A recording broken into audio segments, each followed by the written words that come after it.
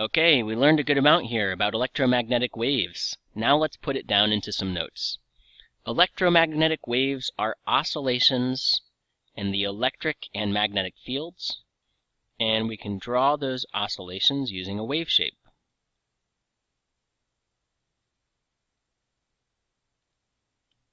And it comes back out and goes back into the board.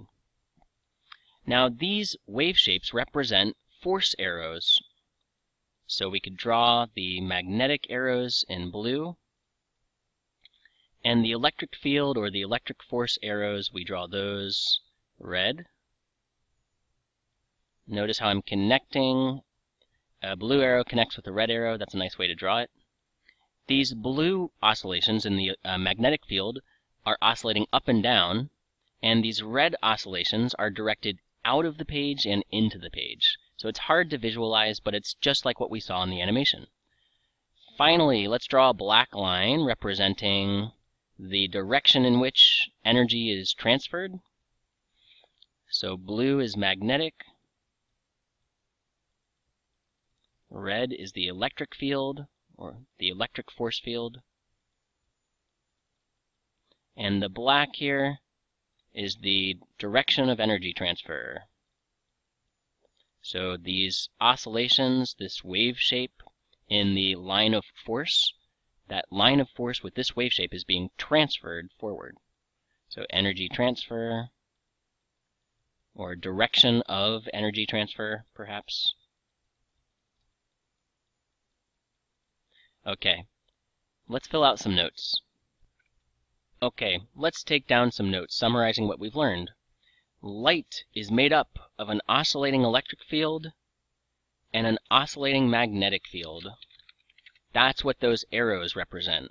These arrows represent the field, and the field is what carries the magnetic and electric force.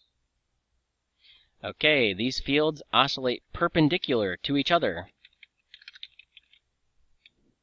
and they are perpendicular to the direction of energy propagation.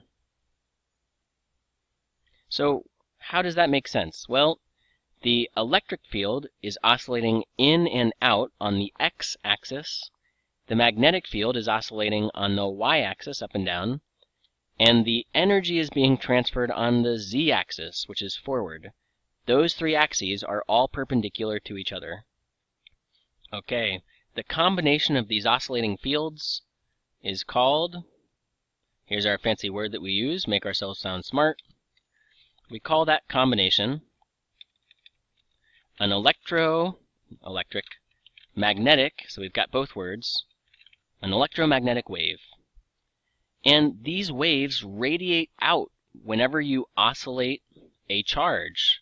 Just like we saw with that charge inside the electron in the antenna, when you wiggle the thing up and down, this wave radiates out. And for that reason, we also call it electromagnetic radiation. Electromagnetic is a long word, and so if we're talking about EM waves, or equivalently EM radiation, we just use EM instead of writing or saying electromagnetic. These waves carry energy. And this makes sense, because if you take your antenna, here you are, you're the radio station, and you send that wave out to a home, then when those waves reach the receiver, these electrons gain energy. They start oscillating. Where is that energy coming from? It's coming from the electromagnetic wave itself. The waves are non-mechanical, which is very different from what we've seen before. This means they do not require a physical medium, or in other words, they can travel through empty space, which is what we call a vacuum. Let's put that word down. Vacuum.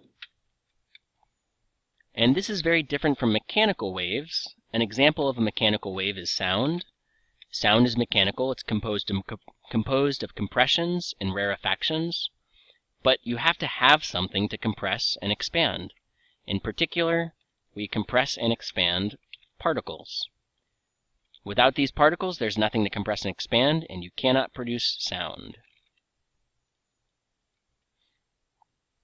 So we already looked at these questions. We're not going to go back through them again.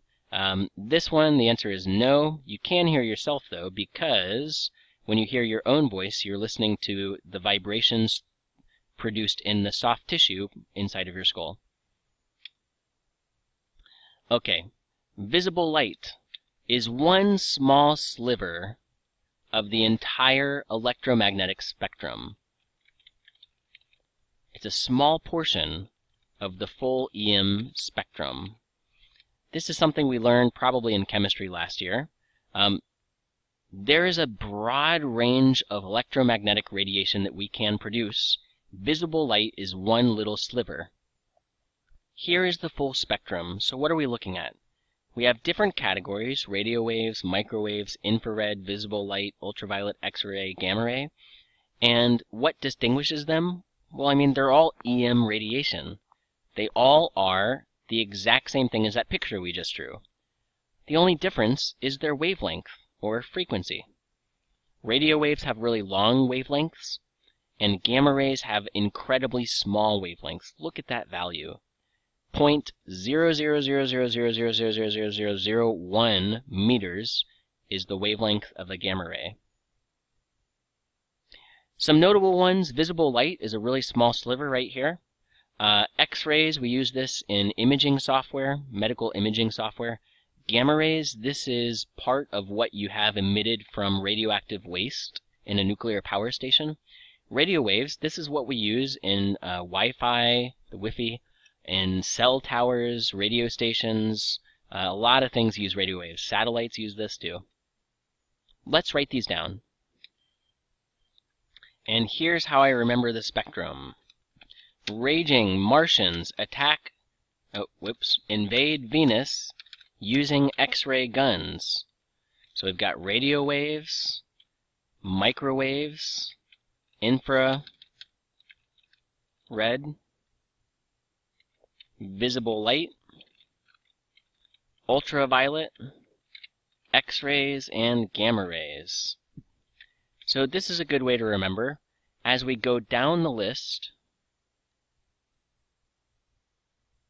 we are increasing frequency, so this is high frequency.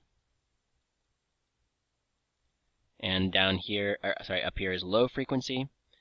And of course, frequency and lambda, wavelength, are inversely proportional.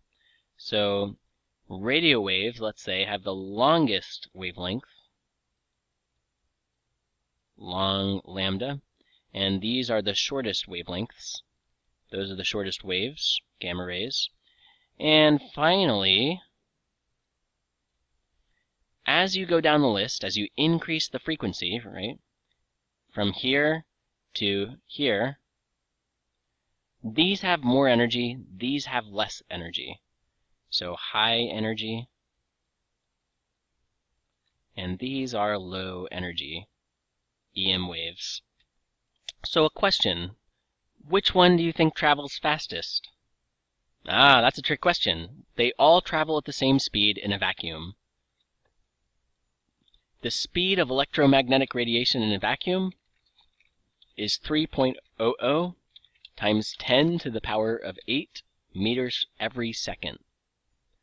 We use the letter C because this is the wave speed, and this is the speed, we call it the speed of light in a vacuum.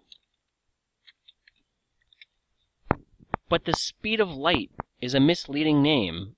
Why? Because this is the speed not only of visible light, it's also the speed of radio waves and X-rays and infrared. All of it travels at this same speed in a vacuum. So we really should call it the speed of EM waves. It's how fast those lines of force are transmitted through the electric and magnetic fields. It turns out, Einstein famously made this, proved this in his theory of special relativity. This value, the speed of light in a vacuum, is the universe's speed limit.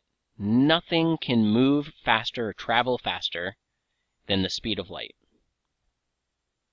As we saw above, energy depends on frequency, and high frequency means high energy, the two turn out to be directly proportional.